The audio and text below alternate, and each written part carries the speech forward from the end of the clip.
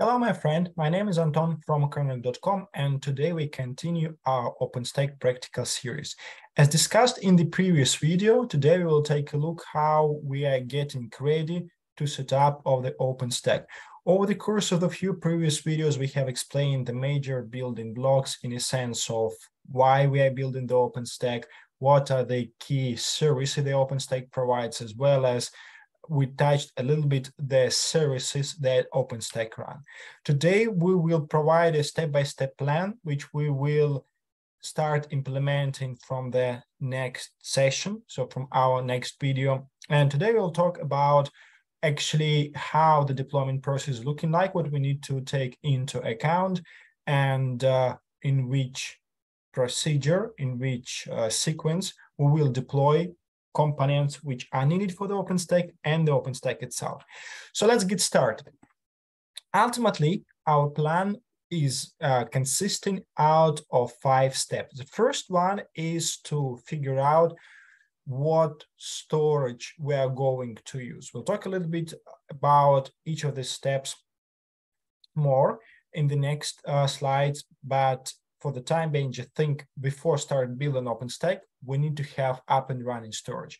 So then once we are figuring out which storage we are going to use and how and why, we'll talk about the deployment. So basically, we are making sure that we are bringing to the operation the storage solution we have chosen. Then we finally move to the choosing the components we're going to then discuss. We are going to install with our OpenStack deployment, figuring out the model forward deployment, then actually proceeding with the OpenStack deployment. And once all the steps are completed, we are bringing OpenStack in the operation. So let's take a look. First thing first, storage. As discussed beforehand, we know that OpenStack provides compute services. It can provide 2 types of services, such as block storage and object storage. So both of them are used in different use cases. Object storage is something similar to the AWS S3 service, where you store various files and can access them, whereas block storage, this is something used to store the volumes of VMs and backups of the VMs. So they are big, typically low latency, and the devices volumes which are accessing with low latency. So therefore, when you're choosing the storage for the OpenStack, you think which services you're going to use and provide. Do you need object storage? Do you need block storage? Do you need both? So take a look on what is existing from this variety and figure out, okay, I need to have, for example, both. Then we're going to the next step. So the next step is to figure out, okay, if I'm going to deploy both block and object storage, what solutions do I have? What are the commercial solutions exist in the market? What is my budget? Or what is their open source solution or solutions? And figuring out how easy to deploy them, how easy to maintain them, and all other things, you'll figure out what may be the appropriate solution for yourself. Then you shall figure out how performant it shall be. So whether you would like to implement HDD or SDD or NVMe, so all this type of stuff, which volume, which size of the drives you would have. And finally, figuring out what would be the deployment options, whether you're going to implement it manually or with some sort of automation. We'll leave the particular discussion about the choice of the storage for our OpenStack Cloud to the next video. And actually, we will the next 5 videos, as you could imagine, would be dedicated to each of these steps. So then, once figuring out with all the questions, we are proceeding with the deployment. So we need to prepare the servers. Obviously, in reality, you would be purchasing servers with the corresponding drives and deploying them. In our case, as discussed above, we are deploying the hyperconverged cluster with the help of the VMs just to simulate the OpenStack. So we will prepare the VMs in the corresponding way, and we will place storage on that one. We're going to deploy it in the automated way. So we will guide you how we can deploy the storage in the automated, leveraging the type of the storage that we will be using. So once we are done with the storage, we are progressing to the OpenStack itself. So first of all, we need to figure out which version of the OpenStack we are going to deploy, whether this is the latest one, which is to the date Xena, Xena, probably Xena, yes.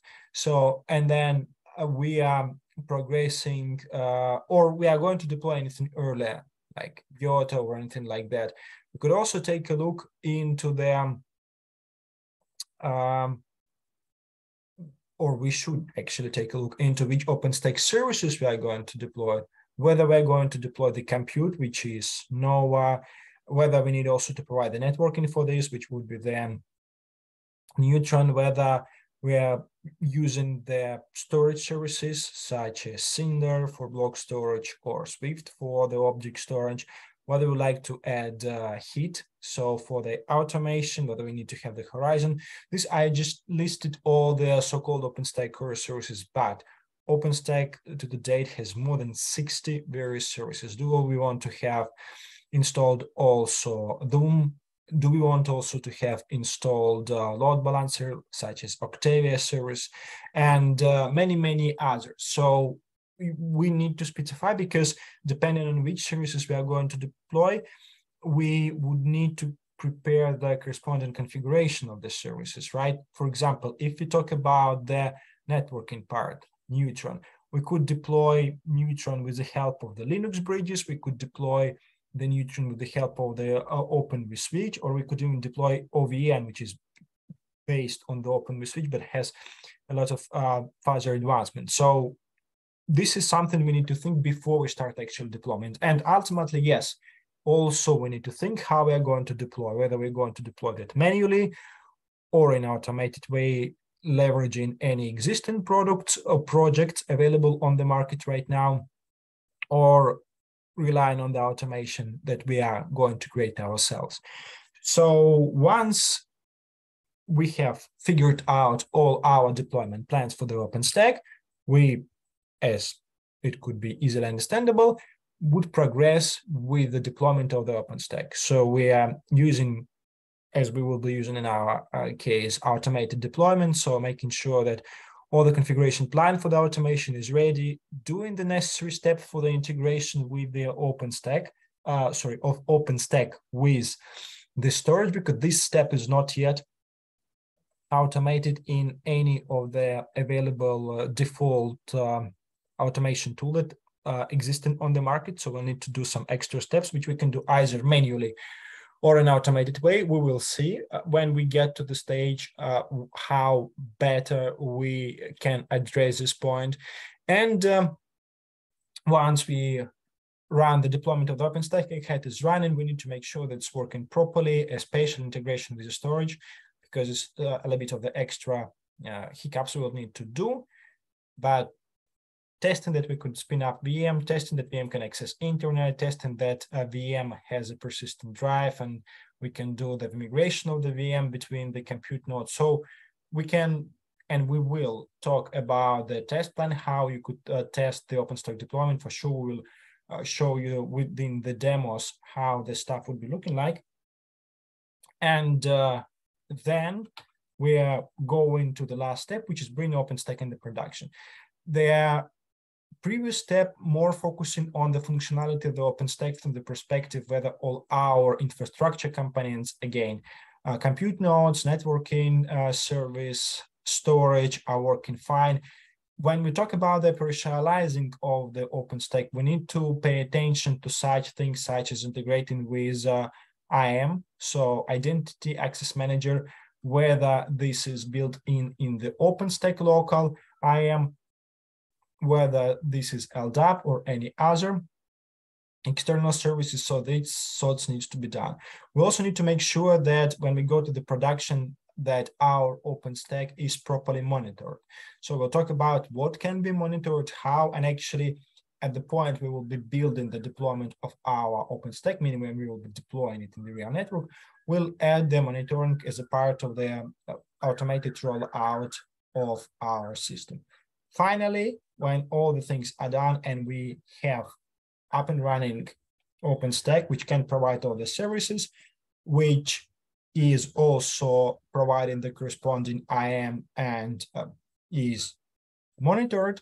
We can open it to other customers, whether it's our internal externals, start using that one. So we have a little bit of pause between this video and the previous one, but we're looking forward to knock out these 5 videos in the next hopefully relatively short period of time. So stay tuned and we'll get back to you soon, since next step we actually start talking about the particular storage that we are going to use, choosing, explaining why, explaining the parameters of the storages, then deploying the storage, then again talk about the OpenStack and how we're going to roll out with the automated way, rolling that out, and operationalizing the OpenStack. Thank you very much for your attention today, and talk to you soon.